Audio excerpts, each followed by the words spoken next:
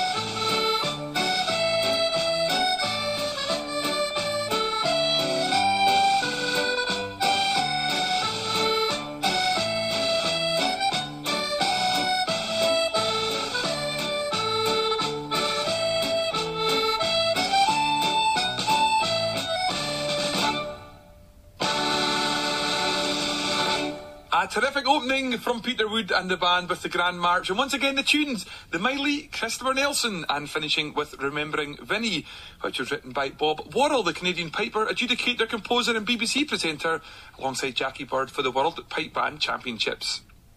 Well, from the Grand March, it's now time for the dance Soldier's Joy, and Peter and the band lead off with the original, followed by Sherbet Dab, which was composed by one of Peter's pupils, Liam Brannan.